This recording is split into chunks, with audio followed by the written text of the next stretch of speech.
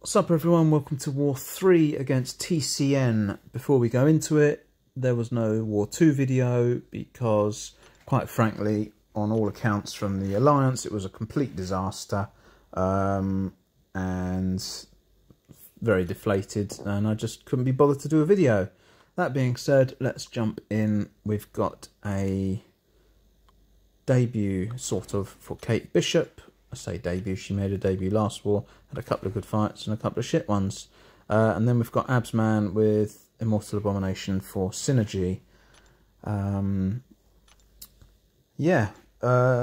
Scary war for me today, in that it's 4 fights I've never taken before. We're taking Chavez on Path 5, and then Path 6 in Section 2 we're going for Morbius, we're going for Werewolf Man, and then Gladiator.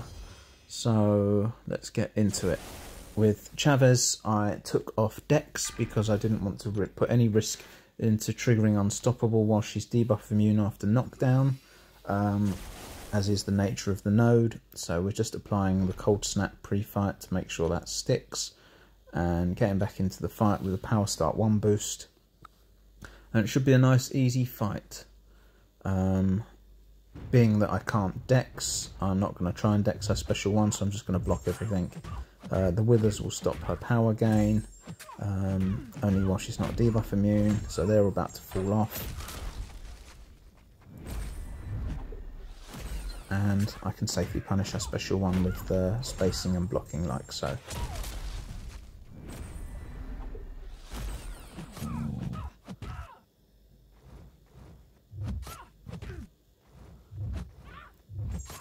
So she's ticking down nice and quickly. A heavy in the corner to refresh the poisons. I forgot to dash back in here, so I started slightly further away. It's no big deal. A couple more seconds and she's going to be down. There we go. Nice easy start. That allowed me to relax a little bit. And now we head to Morbius, in Section 2. In my duels, Kate worked really well in that she could evade stun him and get out of the way of his unblockable dash, etc, etc. But the fight I just failed. It seemed to fail it every single time and kept eating unblockable dashes whenever he was able to, and made the fight a lot scarier than it needed to be. But a solo is a solo, and that's that. I'm sure there'll be a couple of guys that'll enjoy watching this more than others. But thanks for watching anyway. Once again, we've got the cryo arrow pre-fight on. So yeah, didn't go to plan to start with. I expected to be able to parry evade, which just didn't work. Luckily I went with invulnerability rather than Power Start 1. And yeah, I actually had Dex back on for this fight, so I should have been able to get out of the way. I say that, it's completely irrelevant because he's not throwing projectiles at me anyway. I just failed to get out of the way. And once again, luckily his bleeds are tiny and they only come into effect when he lands a big special on me like there. Relic saved my ass, and I'm just looking forward to using lots of potions after this. Simple enough fight, I just made a hash of it, and Kate's really good. Werewolf is the fight I was a little bit more scared of. Again, he's going to go debuff immune after knockdown. I just made sure to have Dex off again because I didn't want to trigger his Unstoppable. I practiced a lot in my duels with the spacing for his special 1 because it can be quite difficult to keep out of the way of. But did pretty well here. I just needed to make sure every time he dashed back, I needed to get in there and hit him to stop him howling and either going unblockable or unstoppable or gaining bars of power on whatever else he does with his bullshit. But yeah, so a strong start again using the cryo arrow. Now he's going to go debuff immune, but he's going to have some big cold snap on him, and yeah, I can nice and safely keep out of the way of his special 1 just by keeping some distance at the start. The other tactic is to block the first couple of hits of it, but I'd rather not have to if I don't need to. Nice big crit there, more damage. And now I can get him back to the corner, heavy him there, refresh the cold snaps and back away. That time I did get hit, thank God for invulnerability, and life is going well. Life is going well, but we've got the fight done, much cleaner than the Morbius fight. This was the one I was most scared of, and he's down, so pleased with that. And we can move on to our final fight of the war, which is against Gladiator. He's got Incinerate and Poison hazards, which is why I needed I-Bomb. We're going to go in with Magma pre-fight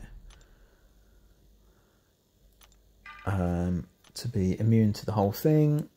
Only thing is he's stun immune, but that's not a problem because his heavies are easy to get out of the way of, and he doesn't go unstoppable or anything stupid with it. And it doesn't really matter what special I bait from him as long as it's not special 3. Again, we're going with the Power Start 1. And it's a nice, easy fight. The hazards are going to keep my form paused the whole time, so there's no worry of that running out. I did just do a really stupid mistake here, which you'll see at some point. You'll see it when we get to it. But for now, we can get a big special 2 off, get plenty of energy damage down on him, and then keep out of the way.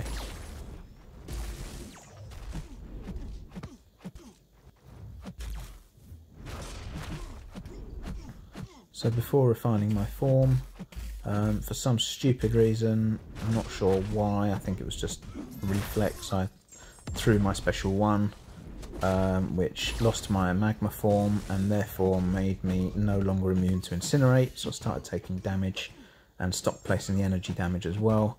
Luckily the Incinerates weren't going to kill me, and we're now during poison phase, so I can still avoid some damage and just get myself back to special 2 to get my form back and finish the fight off.